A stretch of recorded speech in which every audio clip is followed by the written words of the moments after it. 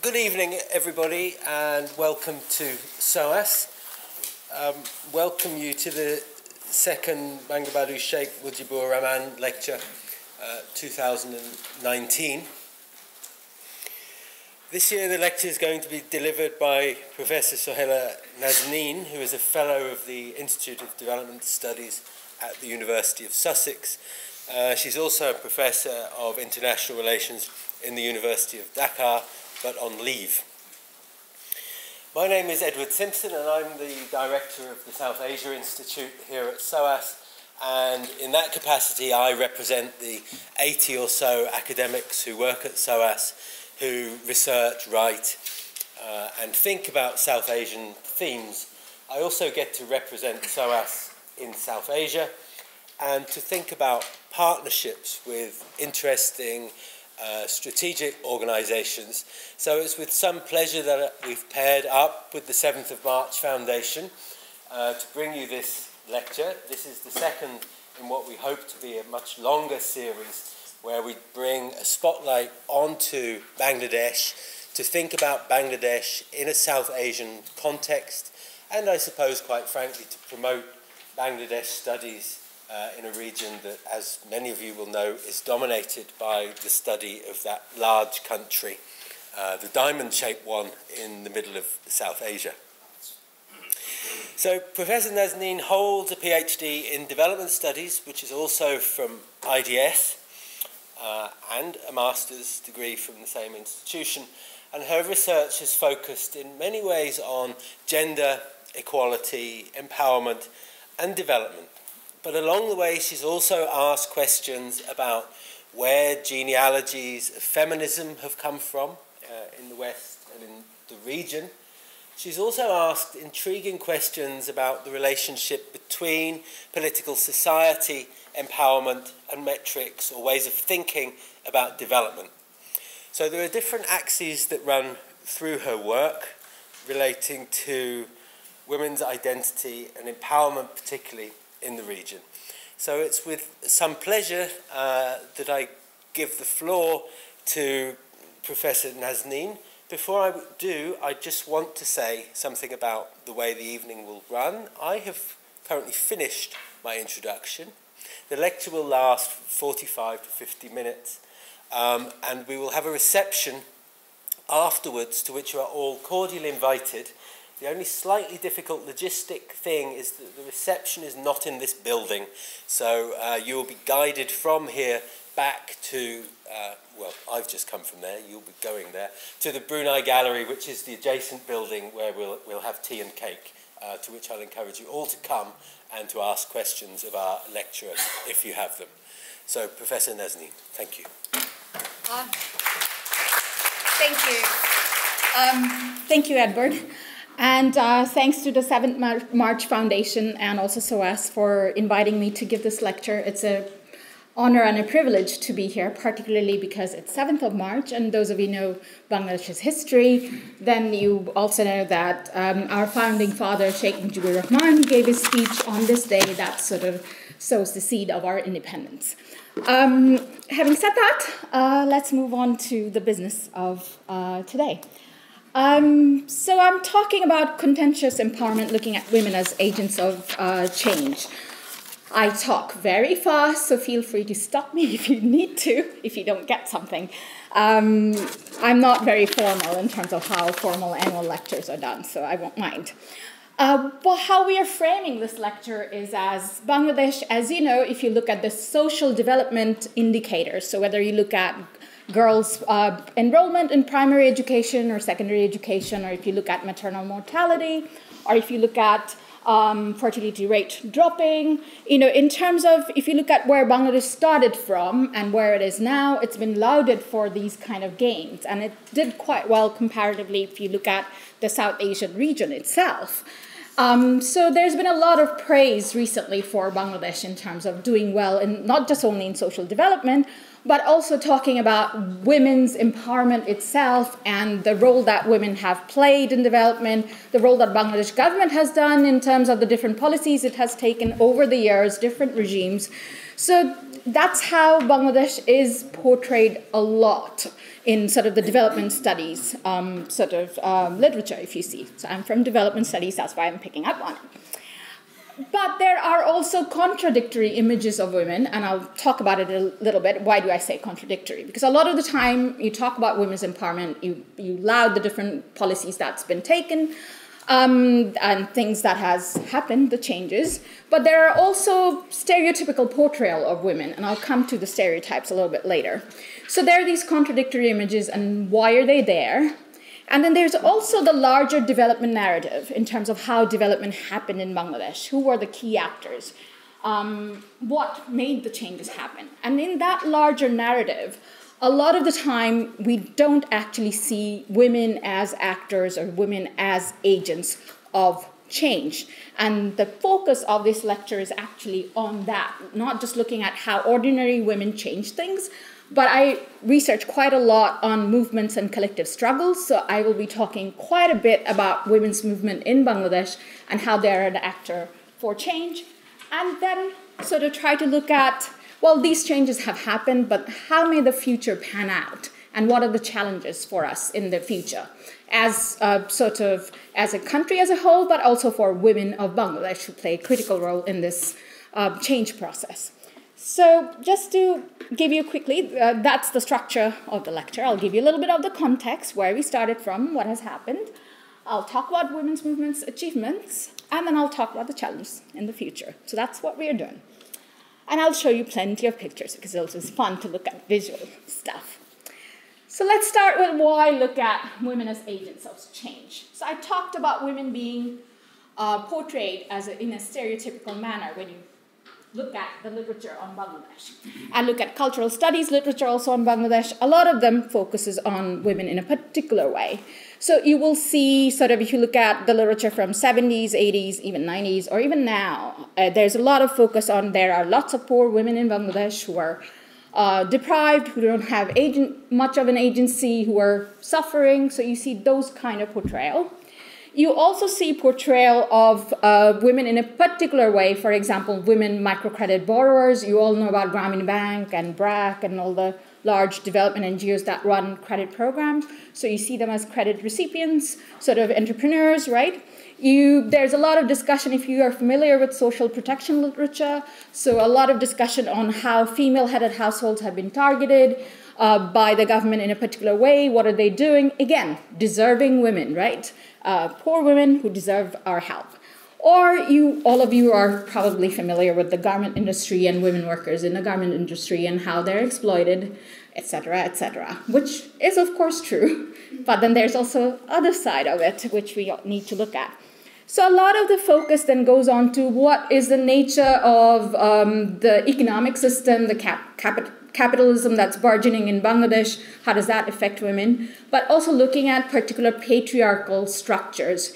And because Bangladesh is a Muslim majority country, there's always that reading. A lot of the time when you talk about women's rights or when you talk about the situation of women, a lot of surprises from people sort of saying, oh, but I thought it was a Muslim majority country. Yes, it is, but not all Muslim majority countries are alike. So there are these notions and assumptions about women and about Bangladesh. There's, of course, also in the cultural studies literature and also in our own national kind of production of literature, talking about women as symbols of cultural change, symbols of nationalist movement, nation as the mother. We all know all that kind of the narrative that's built up. So you see women portrayed in lots of different ways, and all of these are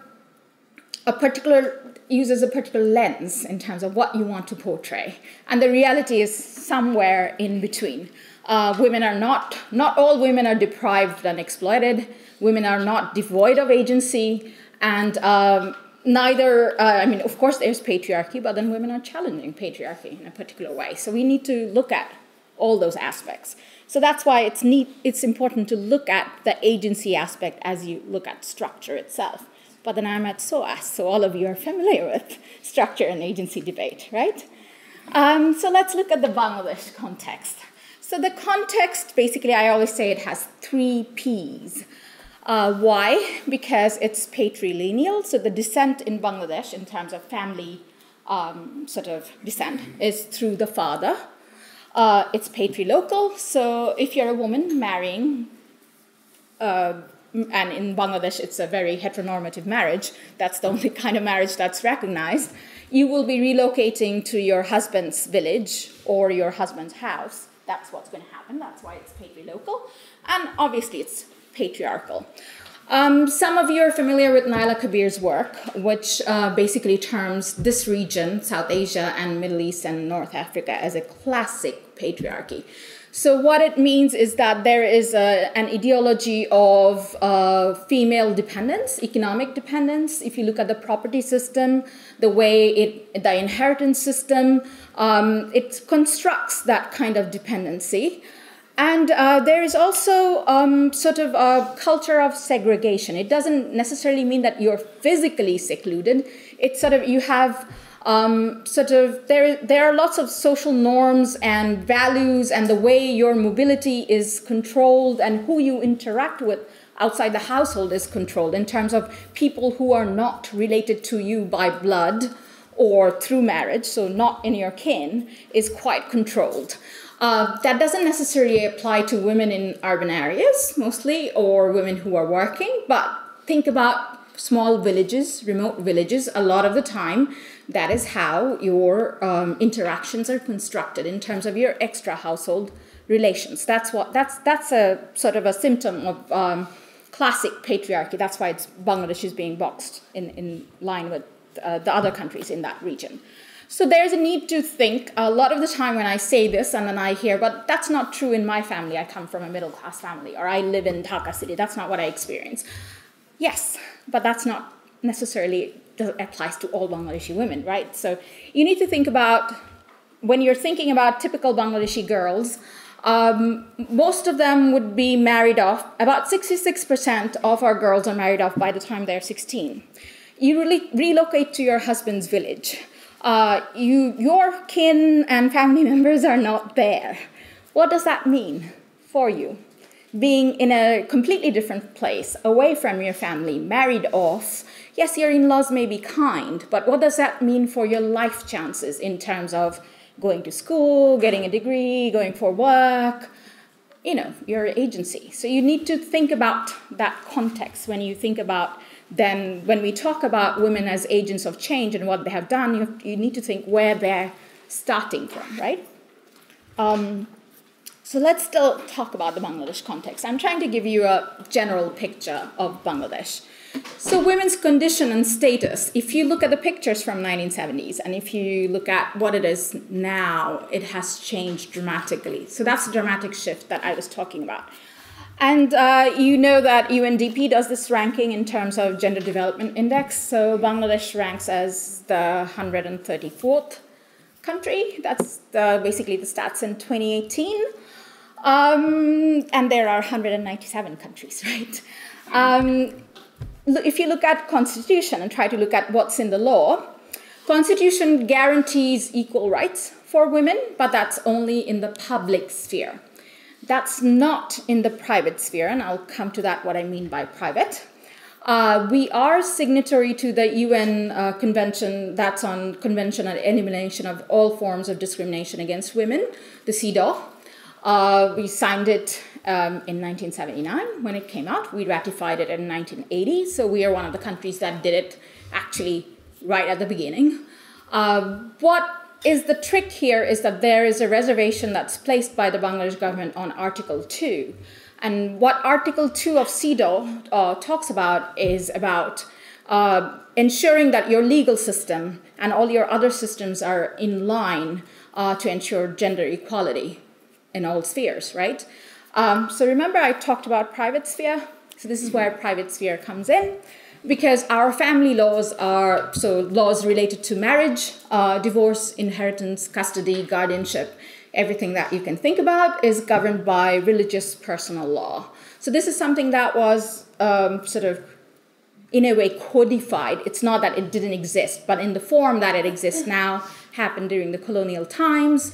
And it's not that things haven't been reformed, they have, But what it does is basically, depending on your religion, that particular law would apply to you. So if you're a Muslim, obviously it's Sharia, which would apply to you in these matters. Please don't confuse it with like civil or criminal matters. Our civil or criminal matters, Sharia doesn't apply. It's only in the personal case. So if you're a Hindu, it's the Hindu sort of code that would apply. If you're a Christian, then obviously, if you're Anglican and Catholic, depending on what you are, that's what would apply. And basically, as with all religious personal laws, they don't necessarily treat men and women equally. So there's a problem. And it's difficult to, as I said, some of these have been reformed, but not necessarily all of it. So there's still biases within the law. And I'm happy to take questions later if you have specific questions about what it is like, etc. We do have a women's ministry, which was established in 1979 and which has been functioning quite well. So then that means there are specific machineries within the government that looks after women's affairs and gender issues inside the government, and also how things are being implemented. In terms of social development itself, remember I said the pace has been quite fast. So if you look at the statistics in the 70s and where Bangladesh started from and how it improved, the pace has been amazing in that sense. And also in terms of attitude, I mean, surveys, obviously you take it with a pinch and a grain of salt, because surveys don't always reflect what people think. People might just tell you what they think. So this is a 2011 survey where 74% said, and it was a nationally representative sample, said that they believe in equal rights for women. Now, they might have been saying it just because that was the politically correct thing to say. But my point would be, in 2011, at least they thought it was politically correct to say it. If you did the survey in, I don't know, 1979 or 1989, I'm sure they would not have thought about that that's the politically correct thing to say. So there is sort of this notion that equal rights is an important thing, and maybe if you're not for it, you shouldn't really be saying that. So there it is. In terms of health and education, because I talked about social indicators, so that's why you look at health and education quite a lot. These are a little bit old statistics, but I wanted to put it there to show you the change. So if you look at sort of maternal mortality, so look at what it was in 1986 and look at what it is in 2001. So from 86 to 2001, you could half it. It reduces by half. That's an amazing pace for any country. And for Bangladesh, think about in the 80s. I mean, right now we are economically growing at a really fast pace, 7.8% annually. Fantastic. But that's not what it was in the 1980s or even in the 1990s. Our growth was just accelerating. We were still a donor-dependent country in the 80s and 90s. To think about what kind of investment went in there and the policies that were being taken and being implemented to be able to do that. Our population control programs are very well known. Those of you who do demographic studies would definitely know that. So in the 70s, it was 7.4 kids on average. That's the fertility rate for women. Look at the rate in 2007, which is 2.7. Right now, it's 2.3. It is, I mean, of course, we can talk about reproductive choices, sort of what was the, was there an instrumental kind of logic behind trying to control population? Yes, definitely, because our country, if you have seen it on the map, it's very tiny.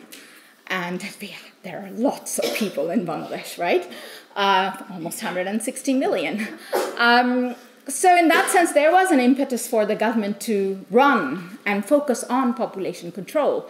But it's the way the program was structured. So this is the first time you start seeing women community health workers coming out in the 70s to go in the communities to talk about contraception, to sort of provide access to contraception. It is for a patriarchal country in the 1970s where we were starting from, it's a revolutionary idea at that time. You also had to not just convince the women to use contraception, you kind of had to deal with the men to get in, because the men really didn't want you around. You had to convince the local clerics that this was population control was a good thing, and we did it quite well, actually. Look at education. So in terms of education, if you look at 1970s stats, we don't do very well. There's a high level of at that time, illiteracy among women. Right now, for adult women, the percentage is 49.5. But what has been amazing is that since 1990s, we have managed to get girls in school, and we reached gender parity long before, in primary education, long before MDGs became fashionable, and there was all talk about getting girls in school. And now we almost have parity in secondary education. So it's been fantastic, and that's also partly because of the kind of innovative sort of programming that happened and policy changes. So we had something called secondary school stipend that targeted sort of girls, because girls were dropping out after primary and they were not continuing their education. So it targeted girls and to keep girls in school, but you could only get that stipend if you were coming to school and attending school. So it's been amazing in terms of enrollment. Are there problems? Yes, because remember I said girls get married by the time they're 16, 66% of the girls. So yes, I mean, if you look at stats for child marriage, it used to be 12-year-old girls, 13-year-old girls, so the age has gone up a little, but you would want to keep the girls in school longer, right, to finish their degrees. So that's the challenge. The dropout rate towards the end of the secondary education, completion of the secondary education, that's our challenge right now. So let me give you a little bit more of the context. This is just giving you what it's like, the whole picture. So in terms of politics, we don't do that badly. The global average for representation of women in parliament is 22%. Ours is 20.3, so that's not bad. We do have a gender quota in the parliament, so there are 50 reserved seats. Obviously, that bumps up your representation, right? In the local government, we also have quota or reserved seats. So 1/3 of the seats are reserved for women. So a ward would have about one chair, and you have one chair, and then you have representatives, right? Basically, the general seats, generally you see men running. It's not that women don't run in those seats, but you have 3 reserved seats in each ward. So then it bumps up your representation rate, right? And in terms of, if you look at the number of wards, and then if you look at absolute numbers, that's 24,000 women coming into office, when local elections are run. So that's not bad. In terms of number, it's not bad. Those of you who know a little bit about Bangladesh, you know that we have had a female prime minister since 1991. It's been either Sheikh Hasina or Khaleda Zia, whoever has won the election and has been in power. We did have a little bit of time as caretaker government regime in 2007 and 2008, but that's only a brief break for 2 years. So we have had a female prime minister since 1991. That's quite a feat for any country. Right now we have a female speaker. We have had women ministers, quite a few of them in the last few terms ever since sort of democracy returned. So that's not necessarily bad compared to a lot of countries where people would have trouble to show women in the cabinet or women as speakers or women as heads of government. So you're not doing badly. There are questions there, of course, in terms of, you might say, okay, you have quotas for parliamentarians and you have quotas for local government. How effective are the women when they go into power? Are they able to promote women's interests or not in these spaces? So obviously there are questions around that. But in terms of just presence of women, that's not a bad thing. Let's look at work. So currently the labor force participation is 33%, which of course we would like it to be higher, but sadly that's not what it is. In urban areas, obviously, a lot of you know about the garment sector, so we do have a lot of women working in the ready-made garment sectors. There are also informal sectors where women work. I can show you lovely pictures that I have. The bureaucracy has about a 15% quota for women. The quota hasn't been necessarily fulfilled. We still lag behind. So, not all government official posts then gets filled. But in primary education, obviously, a lot of our primary teachers, almost 60% are women, health workers. A lot of women work in the health sector, particularly nursing. I mean, if you look at government hospitals and sort of the community health centers and other centers. So it's not a bad picture in that sense. In terms of, you asked me about gender wage gap, the wage gap is definitely there. It's not equal for men and women, but it is narrowing down for professional jobs. But, if you say, well, what's happening with agricultural laborers? What happens in that market? Difficult, thing to sort of, or like in the informal sector where you can't really regulate, it becomes difficult, of course. In rural areas, you see a lot of women working in agriculture and lots of home-based kind of production, so cottage industries, kitchen gardens, and things like that, poultry, a big area. You do see poor women working in public works program, and it is particularly targeted towards women, female-headed households, women who have been divorced or abandoned or don't have male support. So the targeting criteria actually then tries to select women from those groups. And of course, all know about our microcredit program, which is quite successful. And we can talk about the problems of credit afterwards. But the majority of the borrowers are women. Credit programs run by NGOs and government do target women and promote women's borrowing. Having said that, I'm giving you lots of rosy facts, but then there are also stuff or challenges that we haven't been able to really adequately address as of yet. So this is a 2007 survey, but I can also give you the recent figures.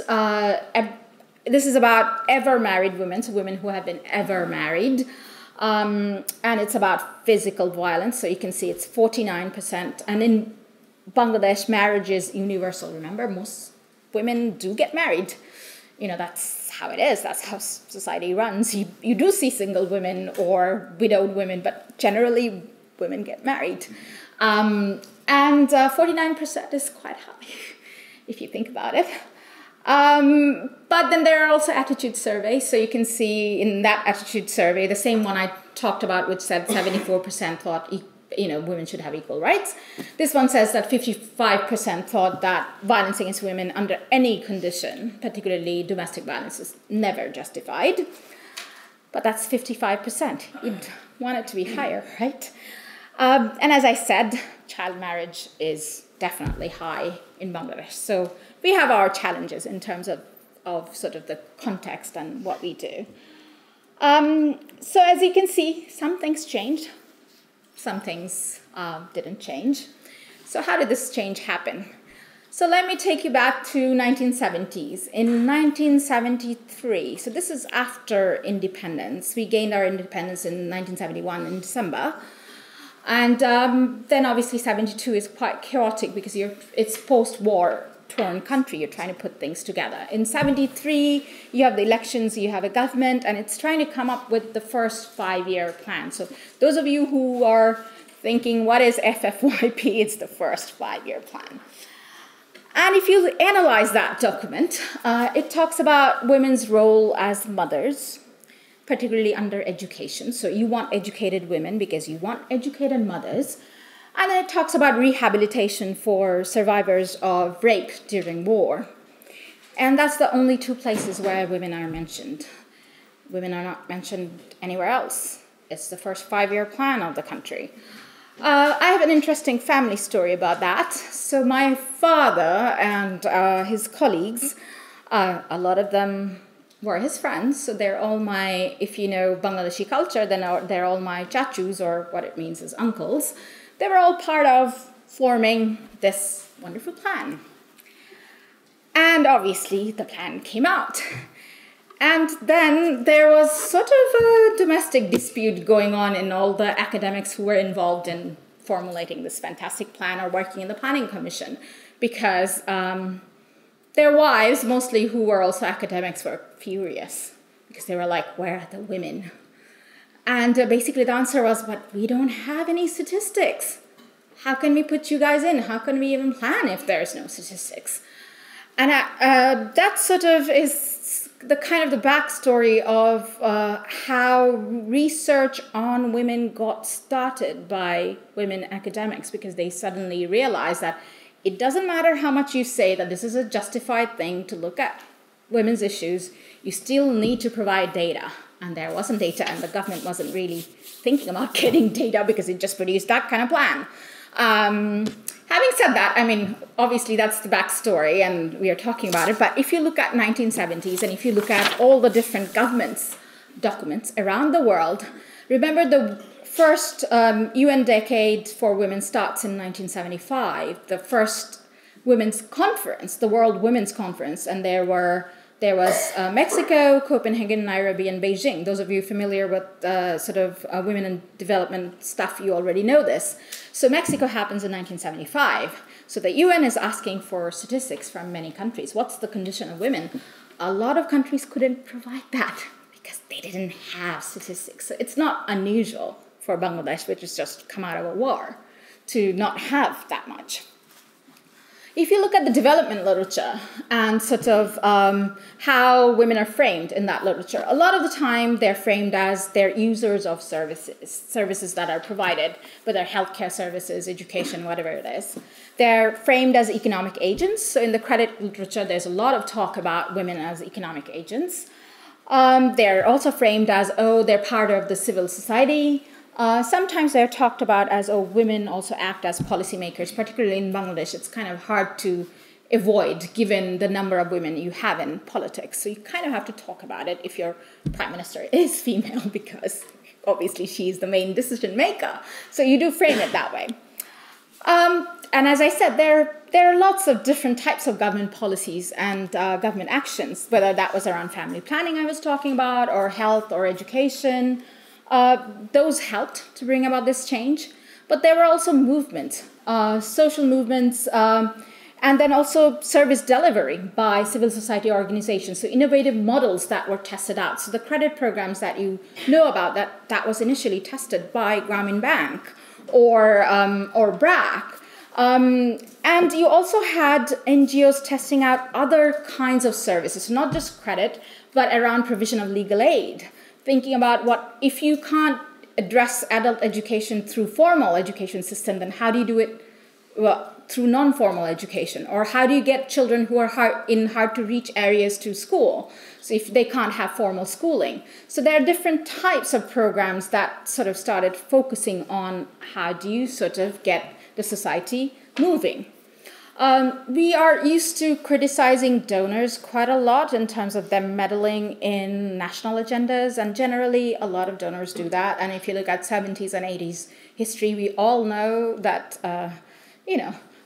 foreign external powers weren't that great. They meddled quite a bit in politics. But in Bangladesh's case, this is an interesting, particularly if you look at gender and development agenda, it's an interesting story. It's an interesting story partly because donors actually did do something here. They did take a risk. They did fund programs that were not necessarily going to be popular, but also like stuff that needed to be done. So shelter for women, anti-trafficking activities, violence against women. For example, we have a form of violence which is called acid violence or acid attack. So it's attack. A lot of the time, women are victims of these particular types of incidents. So creating or funding activities, not just to raise awareness, but service provision for these specific survivors of this kind of horrendous attack. These were, working with us, not just in terms of HIV programs, but working with sex workers' rights programs. These were initially started off through donor funding, working along with rights-based organizations in the country. And that was a risk to take because these programs, you don't know whether they would succeed. You can't always show impact. A lot of the time we talk about donor funding and we say, well, what's the impact? How many did you save? What did you do? I mean, that's the predominant discourse these days against aid, that we can't see impact of the kind of changes we want to see. So think about that and think about the risk that you're taking, funding programs that may not necessarily be popular, that may be controversial, that maybe you're taking a risk that may not be successful. So in that sense, it's not a bad story for the donors, or at least donors should have some good press somewhere. But what is interesting is that in that story, in terms of analyzing the policy, analyzing what the NGOs did, analyzing what the donors did, people kind of forget about, well, what did the women do? And that's what I want to talk about. What did the women do? Because women did the heavy lifting, as they always do, right? So let's look at women as agents of change. How am I doing for time? Oh my God. So women as agents of change, in terms of the history itself, it's nothing new in Bangladesh. Bangladesh has a very rich history of women participating in anti-colonial struggles, in social welfare activities, in economic entrepreneurship. Those of you who know about Rokeya, so let me show you, that's her, that's Begum Rokeya, and that's our, if you think about Bangladeshi feminists, that's where we take our inspirations from. Those of you who unfortunately cannot read Bangla but can read English, this is one of her books. It's about this, she imagines this land which is a feminist utopia, and it's called Sultana's Dream. And it's quite an interesting story in terms of if you had a place where women ruled, what would it look like? And this was written in 1905, so quite interesting. We have had people who fought colonial powers. So if you think about Pritilata or Ila Mitro or Kumudini Hajang, they're fighting British colonial powers. We have had women in social welfare, right? And basically that tradition continued all throughout, and it's still continuing. And if you look at the struggle, it's not just the prominent leaders that I'm picking out, but you also have women who are struggling every day and advancing rights of women in the work that they do. So credit program that targeted women at a time when women don't inherit property, women are not necessarily in the market, that you're being integrated. There's an instrumental logic behind why you're being targeted, partly if you talk to people who ran these programs, is that basically women are within the household and they can't necessarily default on your loan because they can't run away like men. But if you look at what they did with the money, what that money helped them in terms of decision-making within the family, the fact that in a society where you have never handled cash, you're handling cash, the fact that you have credit group meetings and you're in a village where actually you just stayed within your neighborhood, you're going to the meetings. It may seem like a little thing for us because we take the tube and we travel and everything else. Think about that context and think about what that means. And there was a lot of resistance when the initially credit program started. It wasn't easy. And these women were branded in a particular way. They still took a chance to do that.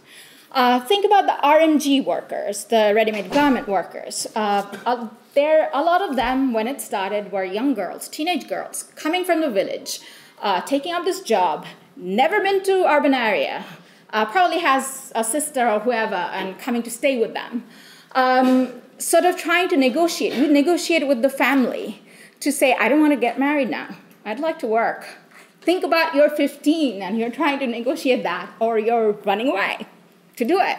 Think about earning money. Yes, it's an exploitative work, but the money also gives you a kind of agency. And how does that change?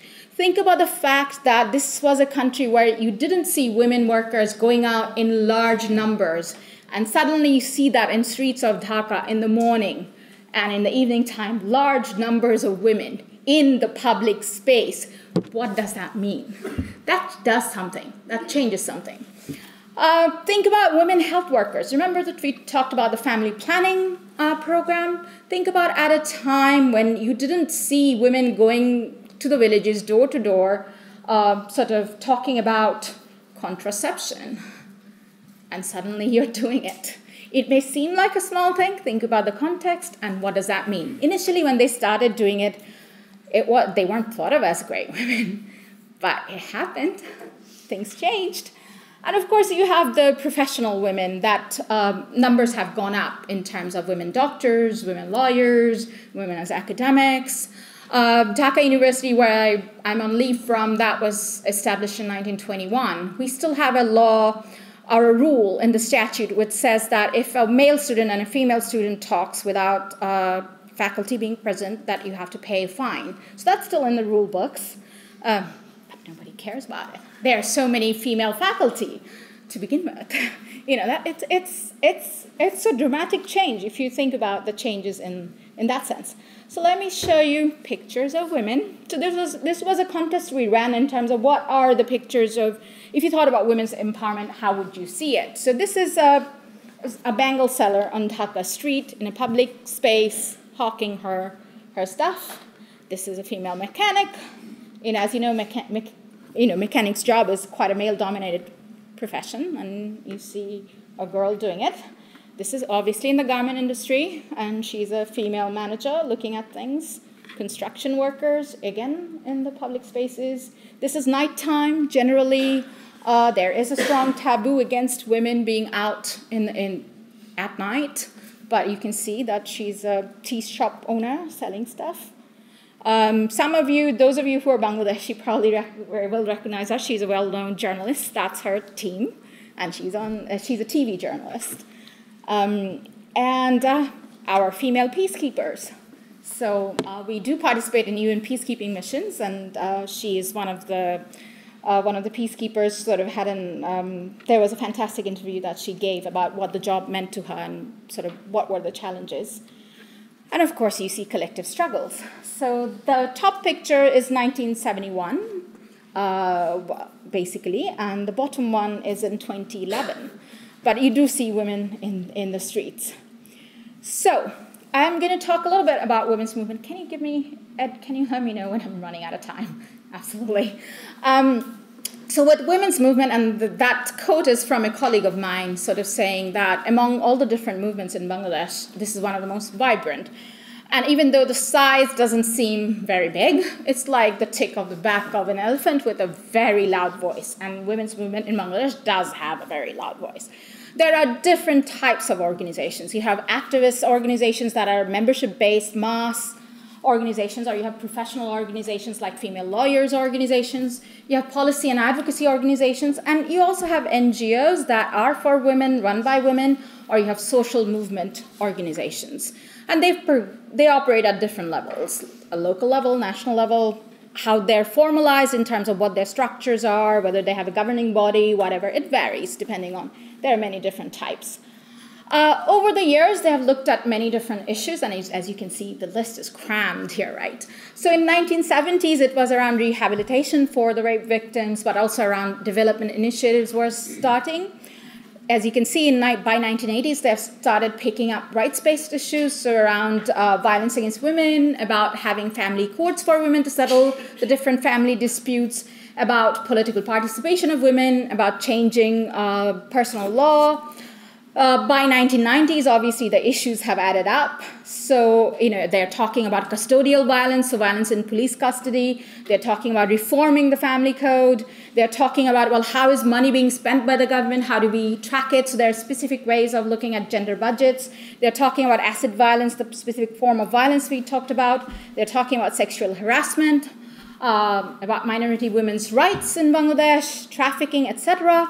And then from last decade, other issues have come in terms of migration, domestic violence, the particular policies that government have, a lot of different issues. And they employ many different types of strategies. So a lot of it is about how do you frame your demand. Remember, you're operating in a patriarchal context. Not everybody would like what you want to demand.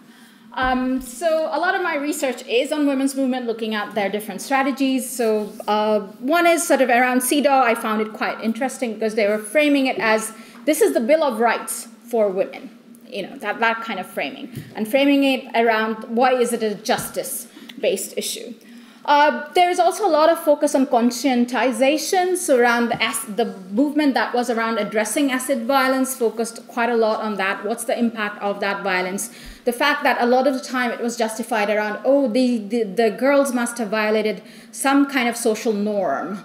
They had, because a lot of the attacks were by boys or men who were romantically interested in the girls, and the girls had refused them. Sort of saying that, girls have a right to say no. And it doesn't matter whether you had a previous relationship or whatever it is, you still have a right to say no to that nobody deserves this kind of attack.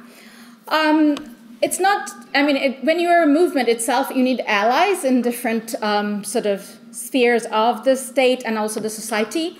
The media generally has been quite sympathetic. It's partly because a lot of the women's movement actors also have personal or informal connections, in the sense that, you went to the same school or you went to the same university, so you know the editor, or the journalist, you can call them up and say, hey, we need this kind of. And then also with state bureaucracy itself. So inside the bureaucracy, you do have sympathetic actors, or used to have sympathetic actors that you had linked with. And obviously, when you target the state, you don't just target. State is not a monolithic block. You pick and choose which organ you want to target, who you want to target within that organization. And you use your informal networks. If you don't have the numbers, and if you can't be out in the street in millions, then you have to use those informal networks to get your agenda in, to get your foot in the door. But there's also other strategies in terms of creating spectacles to attract attention. So one of the instances I'll talk about here briefly is which was about maternal mortality. So we have, those of you who know Bangladeshi's history know about the language movement in 1952, which is where then sort of the whole genesis for Bangladesh in terms of the cultural sort of nationalism started. There is a memorial commemorating the martyrs who had died, or who were shot by the police and who died. So that place has a monument to commemorate them. So for maternal mortality, the way women's movement wanted to draw attention was that you had a candlelight vigil. You went to the martyrs' memorial, and it was a candle for each women in that year who had died giving birth. And it was spectacular. And it drew attention to the issue. They do a lot of experiential workshop. So, for example, public hearing on violence against women, people talking about their experiences. What does that mean, experience of that kind of violence? They do a lot of national convention to establish their expertise, their coordinated demonstrations, so different types, right?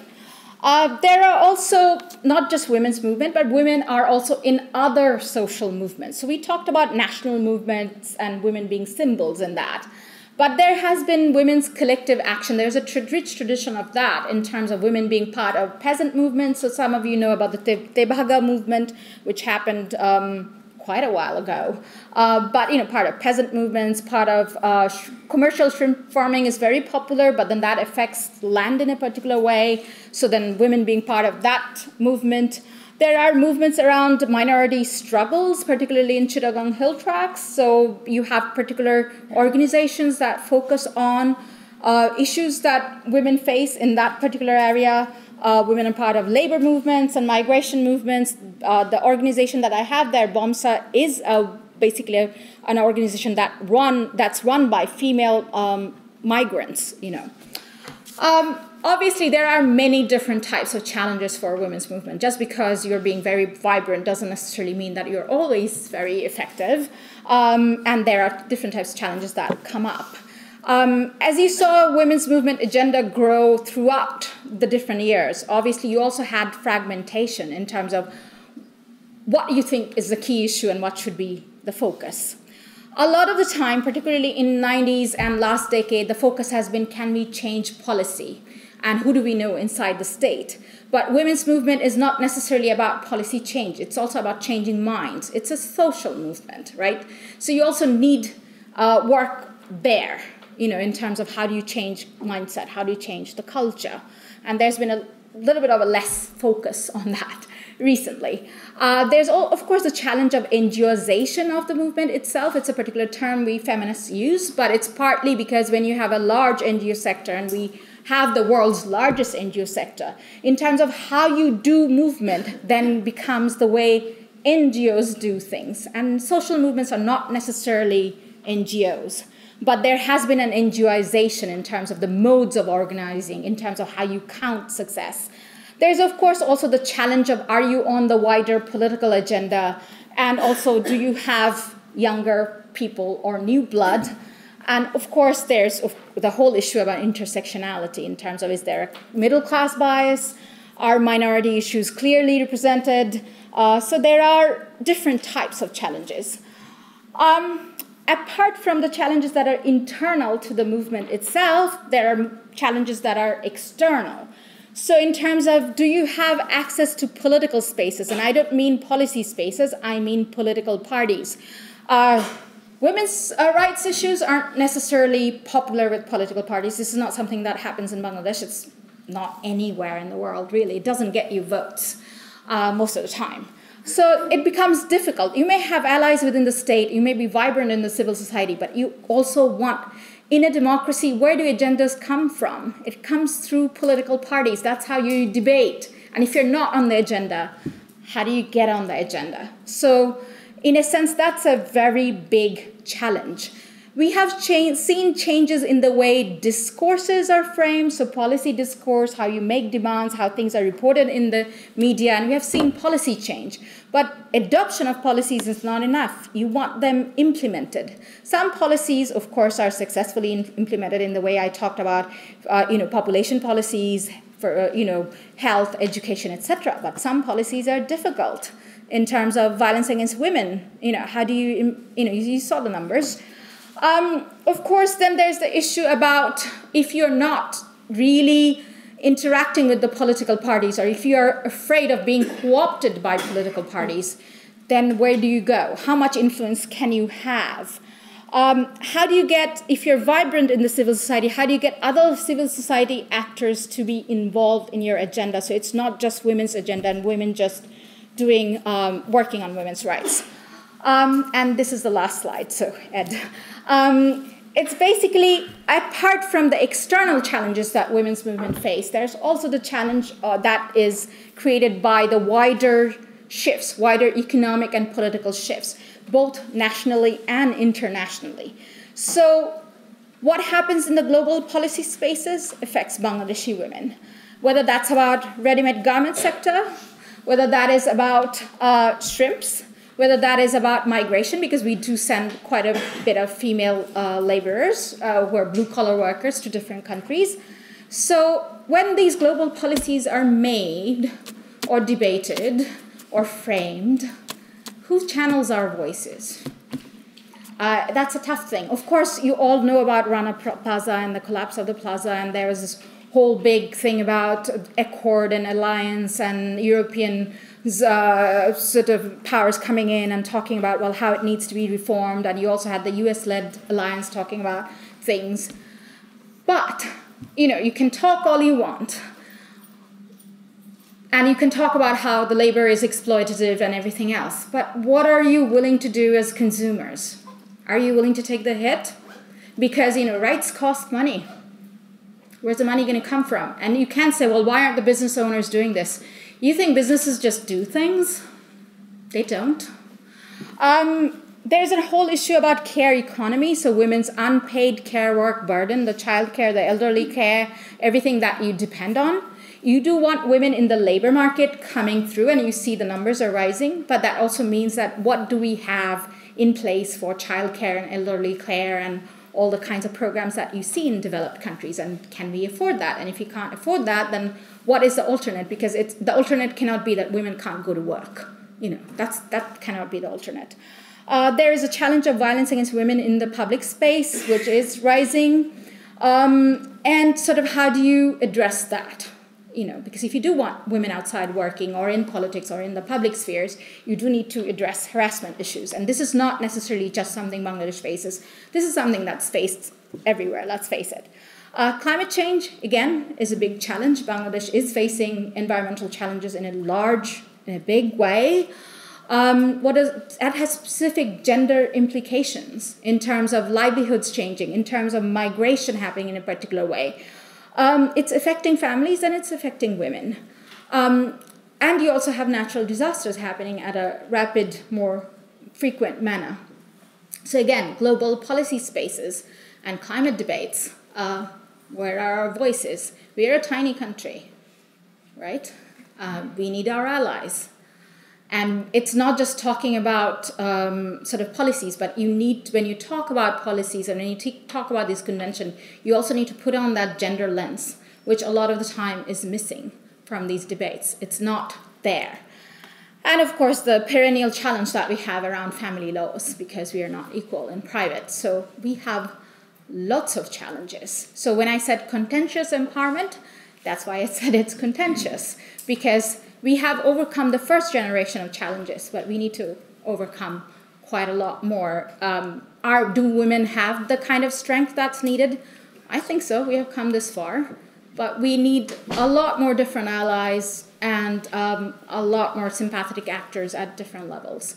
And hopefully it's there, because we can do miracle. Thank you so much.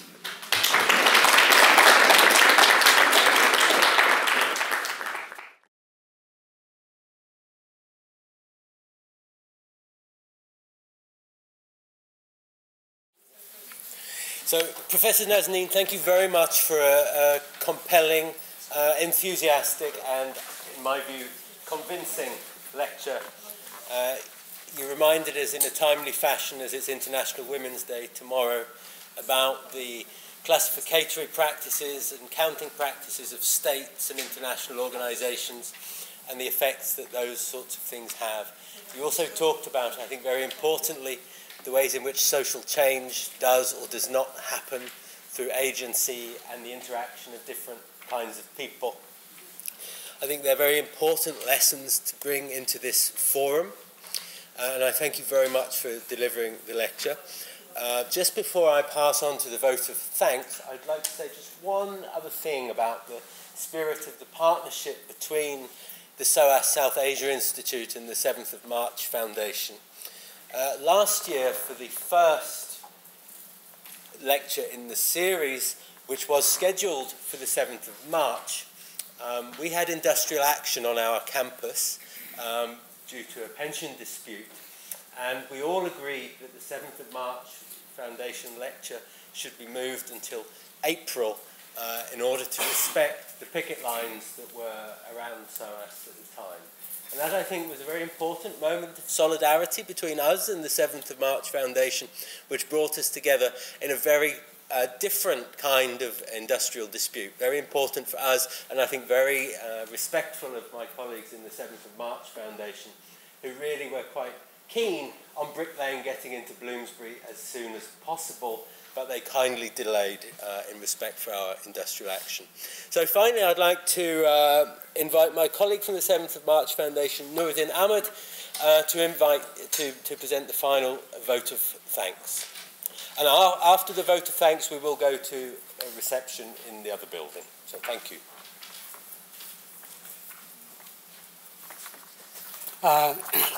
Thanks, Ed. Yes, I think we made fast move last year from bricklaying to Bloomsbury.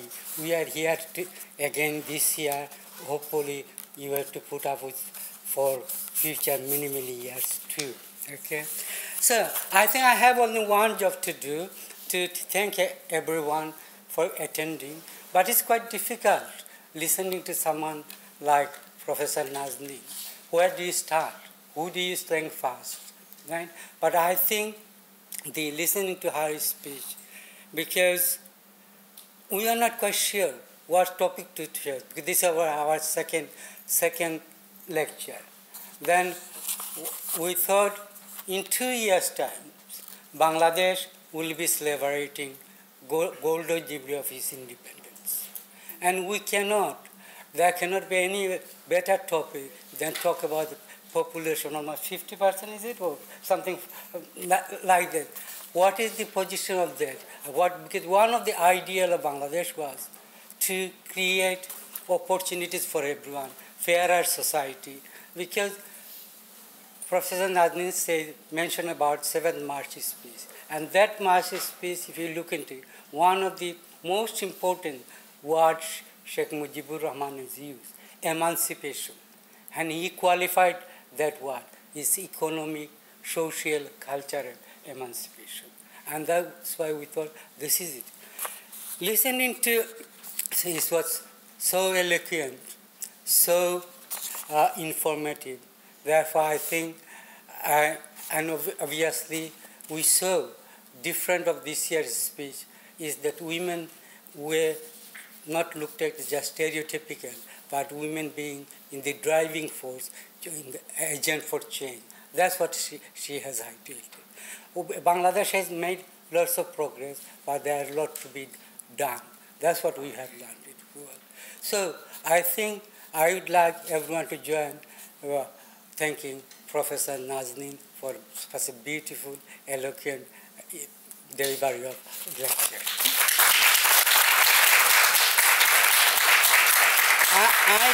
I cannot finish without thanking someone else.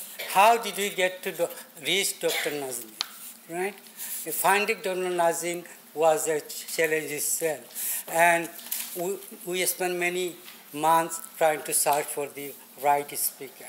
So therefore, I'd like to give one of the biggest thanks to Professor Edward Simpson for finding Nazneen, okay? And finally, I won't go on to listing all my colleagues, but I think I would like to mention for his hard work. He worked tirelessly last week, and he was telling that I am ready for next year's work. And so therefore, very big thanks to Sunil Poon of the Institute of Southeast Asia Studies. And my colleague Ansar Adaibox Choudhury, who also continue to provide support for the foundation. But lastly, but not least, all thanks go to you for turning up, making this event a very successful. You've been a wonderful audience. Okay, thank you.